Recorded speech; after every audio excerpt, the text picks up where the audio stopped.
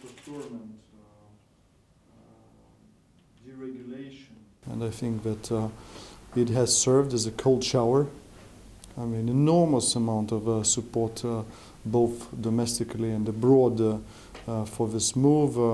And I'm very happy that this has created such a big resonance, because I still think that Ukraine has a very bright future. Quickly bring in foreign advisors to basically sort of a productive general prosecutor.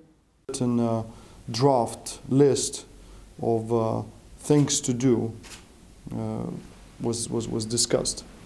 Basically, very strong demands on the government itself, very strong demands on the parliament, and very strong demands, on the president's office and so on. And many, different things were floated around. Everyone agreed that, it's a great opportunity. Now that the cold shower was basically given, to really demand some things from the top political elite in order to accelerate the reform. We just need to encourage those people, empower. I wasn't there myself, but I suspect and I have heard.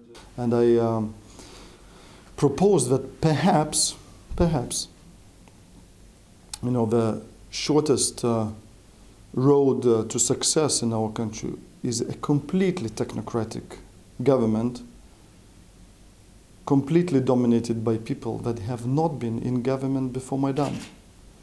And here perhaps the idea that I proposed was that, Prime Minister would support a new Prime Minister, which would be Natalie Yaresko, Finance Minister, who would get a complete carte blanche on selecting ministers simply, by her own choice, not based on some political quotas, not based on some kind of financial interest.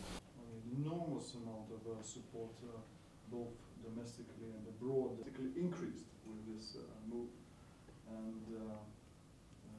it would be very, very, very sad if this whole publicized situation is just shoved under the carpet and we move on, next week as nothing has happened. I mean, this would be disastrous. So it is very important to reflect on what has happened, because what I said, it's what has been on everybody's mind for a long period of time. I just spat it out, so to say, because it was just too much.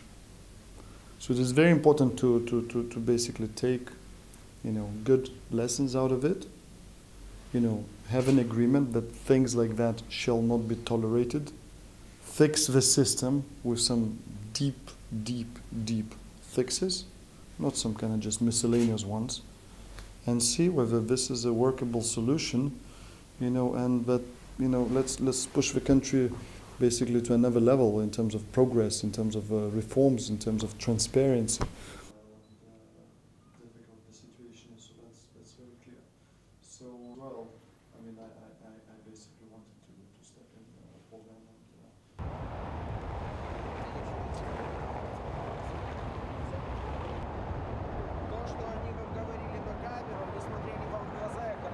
В нашей стране все построено на том, чтобы все державные установы, они хотят больше денег.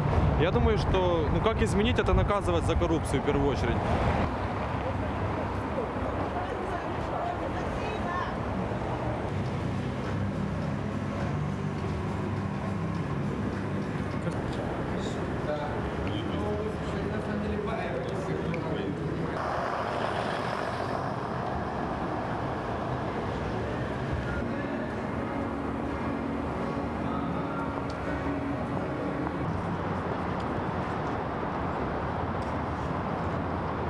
Ну, раз человек сделал такое заявление, он же отвечает за свои слова. Значит, явно там что-то есть. Пусть разбирается, есть же органы, которые этим должны заниматься. Разберутся, вот тогда мы что-то узнаем. А пока мы в неведении, они скубутся.